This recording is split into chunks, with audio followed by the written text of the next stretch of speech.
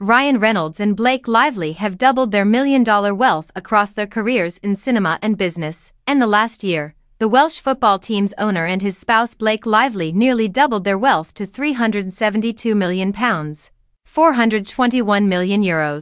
The Sun claims that the actress from Gossip Girl and the star of Deadpool have shown to be astute businessmen. They are involved in a wide range of industries, such as gin, soft drinks, smartphones, fashion, makeup, films, and of course, football. Owned by Ryan and fellow actor Rob McElhenney, Wrexham suffered a loss of about £3.3 million, euros nunks million, in the previous year.